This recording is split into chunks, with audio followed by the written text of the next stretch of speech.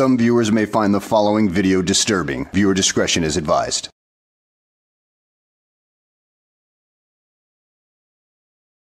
Well, hello and welcome back to the channel, everybody. In today's video, we find ourselves at a Home Depot somewhere in Alabama, where a sovereign citizen has just been pulled over because he has bad plates. But the plot thickens as it is revealed that not only does he have bad plates, but he has no insurance, no license, and he appears to match a robbery suspect that they have been looking for.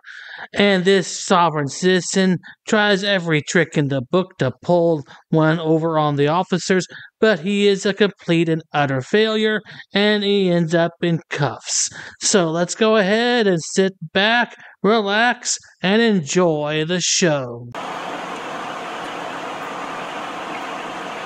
Hello. Hello. How's it going? It's going all right. How about you? Hey, it's not because of your tag. You don't have a legal license plate on your vehicle. Has there been a crime committed? I know how the spill goes. Do you have your driver's license? Well, looks like this isn't the first sovereign citizen that this officer has dealt with. And as far as you, Sovtard, Alabama does require you to have plates, and if you have the improper one, well, there are penalties for that according to the statutes. And, hey, statutes are laws according to Black's Law Dictionary, so don't give me that load of BS. Has there been a crime committed? Do you have your driver's license? Can I have your name and badge number, Do please? you have your driver's license? Do you mind giving me your name and badge number so I know who I'm dealing with, please, sir? Sir, you need to identify yourself. I mean, I'm asking for you to identify yourself. You're identifying yourself, and then we'll talk about mine. Have I done anything unlawful? Yes, your license plate. That's unlawful. Yes. Hang on, of you step up here. Go ahead and step out for me.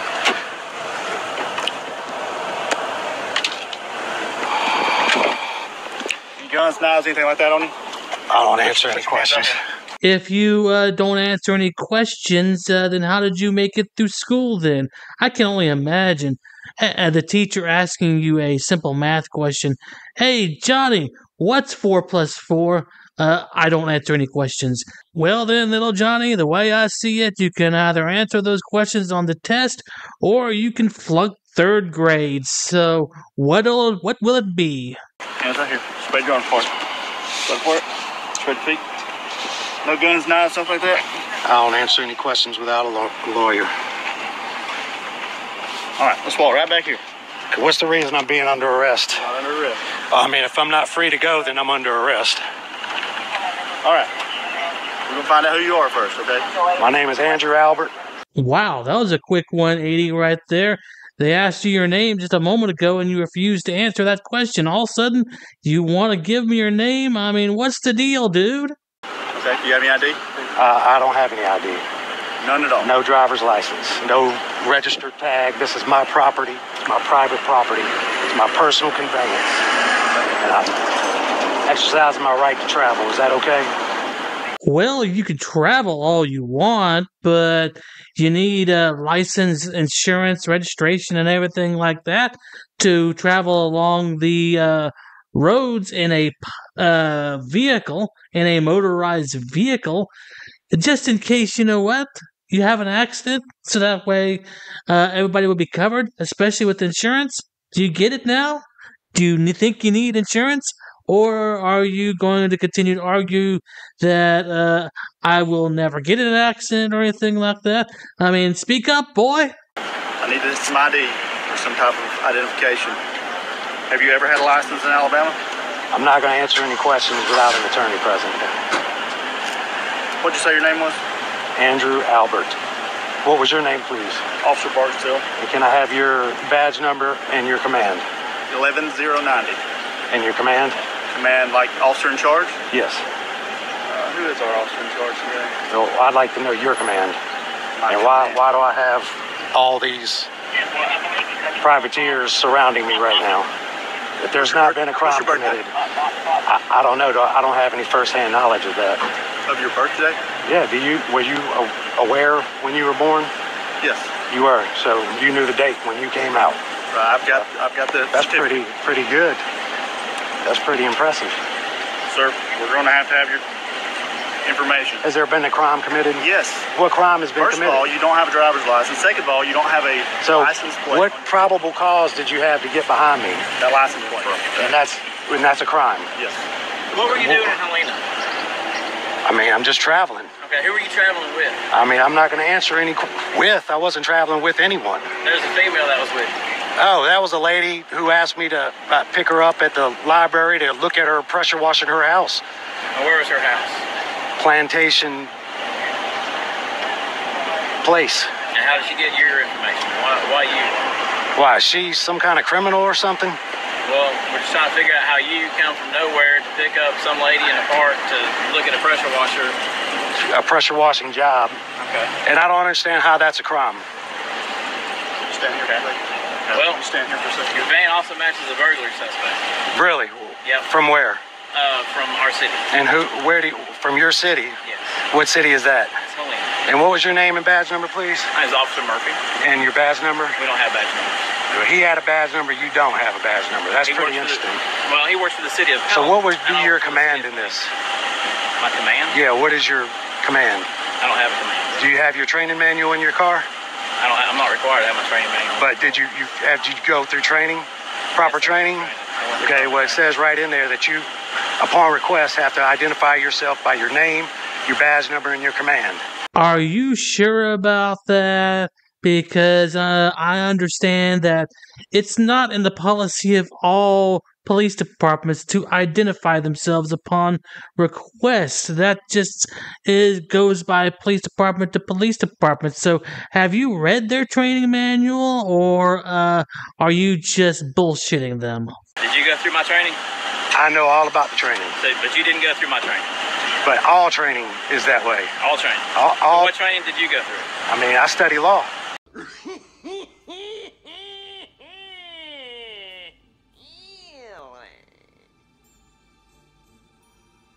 Well, if you study law, then why the hell are you operating a motor vehicle without license, registration, or insurance? Because that is part of law of every state in the United States, and it is law throughout most of the world.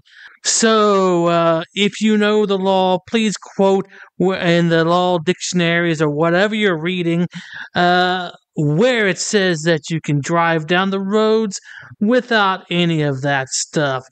Please, inquiring minds want to know this stuff.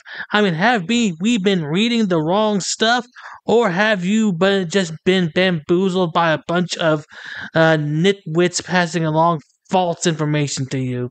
Either way, somebody's in the wrong here. Okay, so when you were in I'm not going to answer any more questions because you have no probable cause, no crime has been committed. You're saying I matched some kind of suspect, but you don't have any probable cause or evidence to back up and support your claims. Okay, so you say you studied law. Well, the probable cause as far as the traffic stop came in when they saw you driving without a tag, or a proper tag, excuse me. But now, as far as the identification of the potential armed robbery suspect goes, I mean, they say you match him. That is going to have to go through a different process of identification, which requires you to go to the police department and perhaps go into a lineup to make sure that you are the right or wrong person.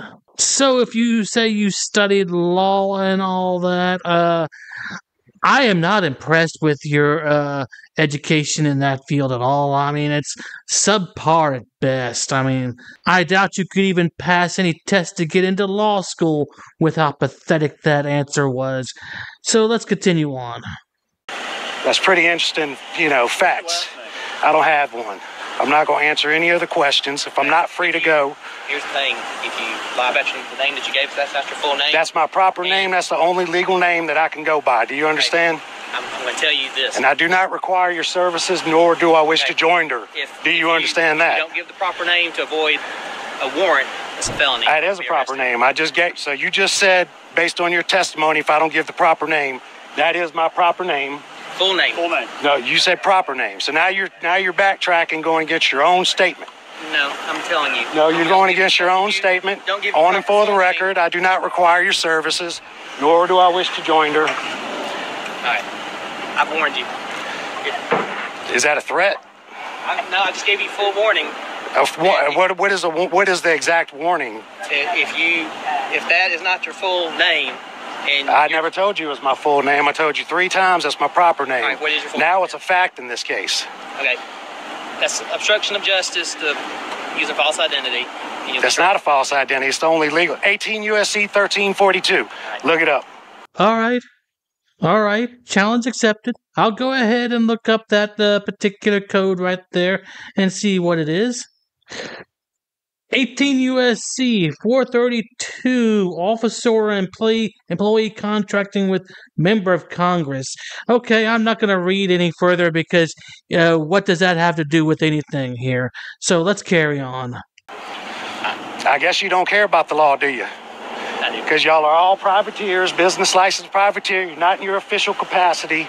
You're here in your private capacity right now, trespassing upon me, and that is the facts. It's apparent that y'all don't really know the law. And it's apparent that you're a crown-munching Sovtard moron who's trying to gaslight these officers into letting you go. I don't think it's gonna work, though, because I'm sure they're a lot smarter than you are at this point. So let's carry on and watch that.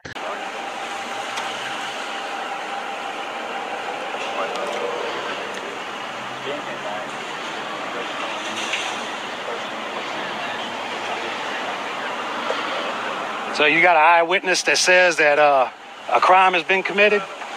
Because if so, I require them to come down and point me out, identify me as the person who committed the crime.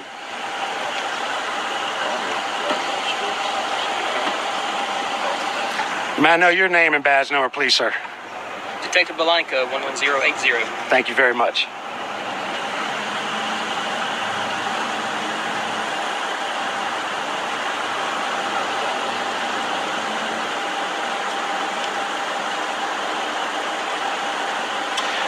Do not consent to any illegal search and seizure. I do not require your services, nor do I wish to join or nor contract with you in any way.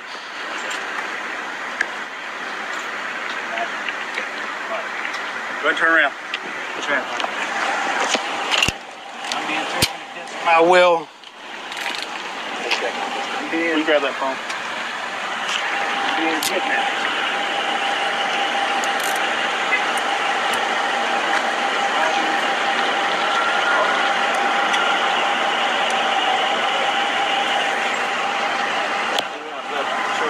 Well, this was all short, sweet, and to the point. At least it wasn't a protracted 30-minute long endeavor where he ends up getting away, so at least there was that. And I'm sure he would be an absolute joy in court when he's trying to, try to get one over on the judge, just like he tried to get one over on these officers. At any rate, guys, I hope you enjoyed the video. Thanks for watching, and I will see you on the next one.